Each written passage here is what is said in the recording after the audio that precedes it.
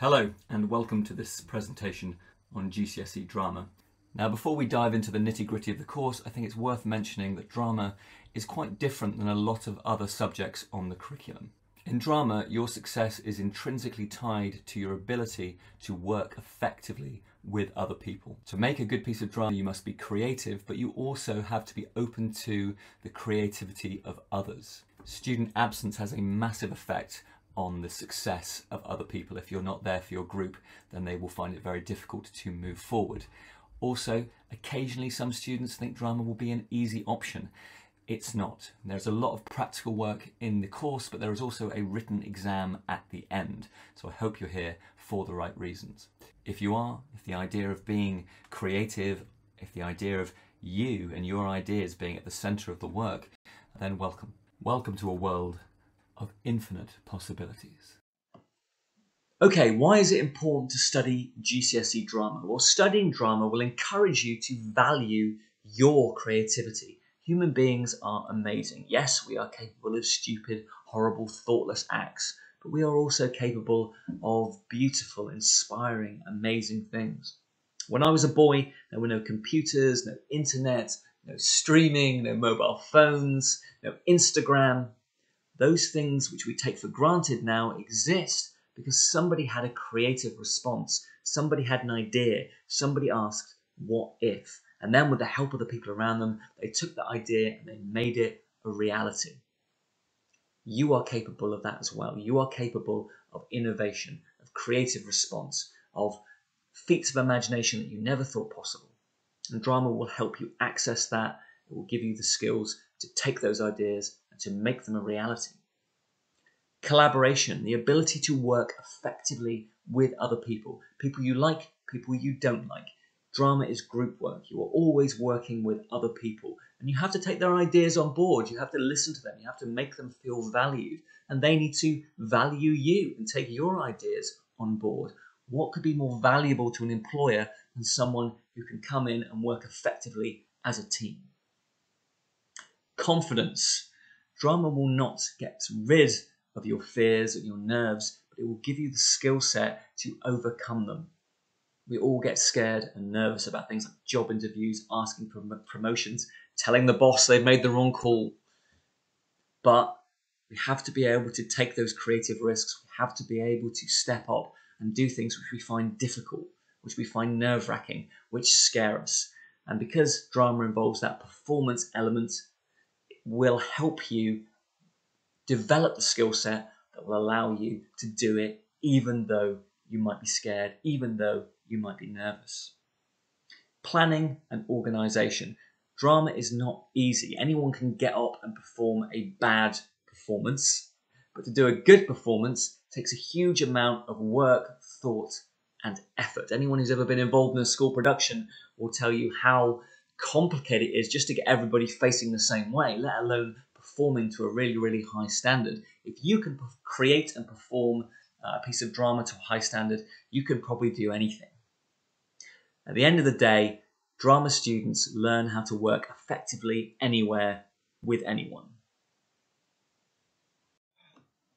Why do students choose to study GCSE drama? Students who choose drama are imaginative, creative. They really enjoy working with others to bring their ideas to life. They get a huge amount of satisfaction from helping other people bring their ideas to life. Drama is not about training you to be an actor, any more than history is about training you to be an archaeologist.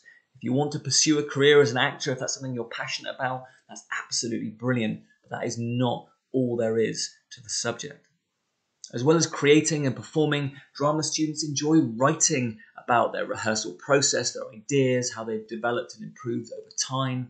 There is quite a lot of writing in GCSE drama. It's an academic course, and you will need to be quite adept at moving between the practical and the written elements of the GCSE. Over the course of the 2-year GCSE, you will be given lots of opportunities to go and experience live theatre, different genres, different styles, different playwrights. And whether you're someone that's been to the theatre a lot or you've never been to the theatre before, as long as you're open-minded and enthusiastic and willing to try new things, I think that will be a really valuable and exciting part of the course. Drama students are kind, they are empathetic, This is something that's very, very important to me. By helping other people, we make ourselves better. Drama teaches you that you have a responsibility not only to yourself, but to the people around you, to the team that you work with. Students who take GCSE drama often aspire to work in the creative industries. They might want to take it further and study drama or theatre studies at A-level or university. Here are just a few potential careers that you might consider pursuing with a GCSE or A-level in drama. Hugely diverse set of careers, everything from screenwriter to set designer to voiceover artist, film or TV editor, hair, makeup, special effects. You might be the person who pens the next script or story for a big computer game epic, the next Assassin's Creed, the next Last of Us, the next Elder Scrolls. Those jobs are out there waiting for you if you are willing to put in the time and the effort and the hard work to make it happen.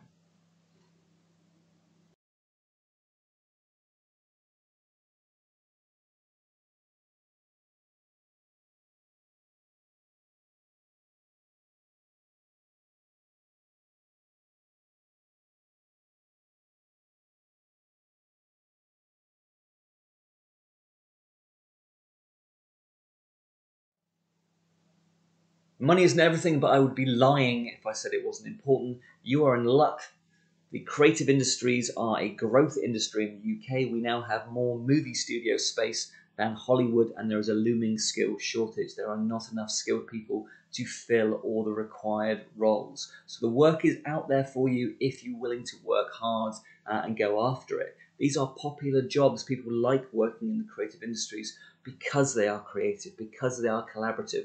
There's a huge amount of job satisfaction in these careers. Who knows, maybe you're the next Tom Holland. Maybe you're the person who helps an aging Tom Holland get into his Spider-Man outfit. The possibilities are endless. Okay, let's talk about the GCSE syllabus. We follow the Educast exam board at GCSE, and that is split into 3 components. Component 1 is devising theatre. That's 40% of your qualification. Component 2 is performing from a text. That is 20% of your qualification. Component 3, which is a written exam, is interpreting theatre, and that is 40% of your qualification. I'm going to go through each of those components in a little more detail in subsequent slides. Component 1, devising theatre. Now, devising means creating a piece of drama from an idea or a stimulus, and that stimulus is set by the exam board. So they might give us a poem or a story or a song, basically something that begins a conversation, begins generating ideas. You and your group go off, you discuss, you come up with options, you narrow it down to something you really want to focus on. You begin creating a performance. You rehearse, you polish, and eventually, of course, you perform that piece to an audience and are assessed on it. Alongside that goes a rehearsal diary, which charts the progress of your rehearsal.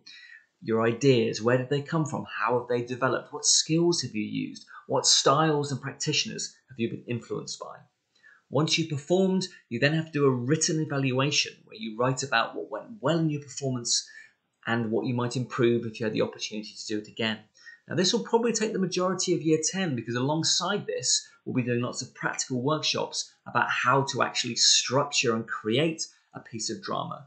We'll teach you about characterization, improvisation, physical theatre, different forms of staging, different practitioners and the influence they've had on drama over 1,000 years. Lots of practical work, hopefully very enjoyable, hard work, but very satisfying, I hope. Component 2, performing from a text. This is 20% of the GCSE. We will pick a play, something that you will find really exciting and interesting, something modern and dynamic. You will pick 2 extracts from that play, and with your group or your partner, you will learn those extracts and create a performance that will be assessed by a visiting examiner. Sounds simple, but the level of preparation needed to do well at this is really very high. Learning lines is really just the beginning of the process. In fact, you won't be able to reach the standard that's expected until you've learned your lines. That's kind of the baseline. So there will be quite a lot of work needed to learn those lines and create a performance of the appropriate standard. but once again, practical, collaborative, enjoyable.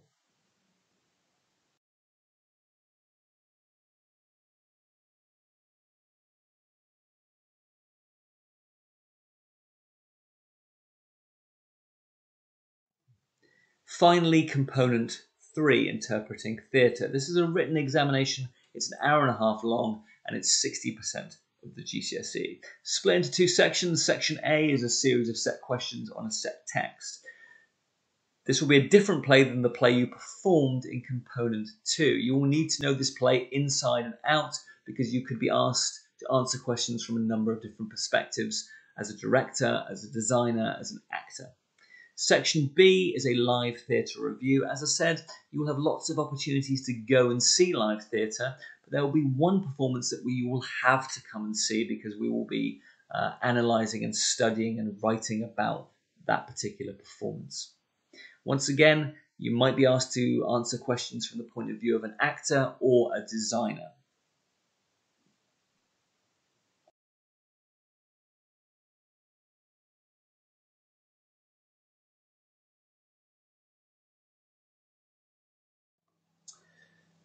In terms of support, if you're willing to give up the time, so are we. If you need one-to-one support at break time, lunchtime, after school, we can facilitate that. We can make that happen.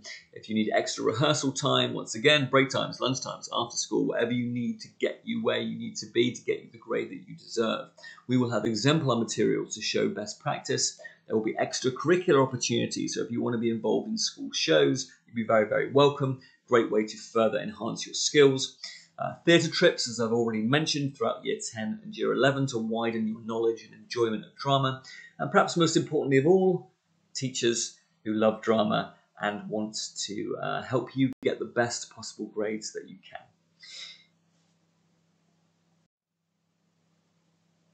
Finally, what are the course requirements? Well, you will need to be open-minded. You have to be willing to try new things, explore challenging themes and topics.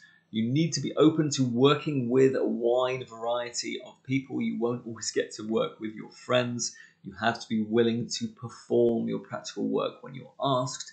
And you need to be able to give equal time and commitment to both the practical and the written aspects of the course. It doesn't matter if you've done drama before or you have any experience of drama, as long as you have those things, that open-minded attitude, that positive attitude, you will be successful.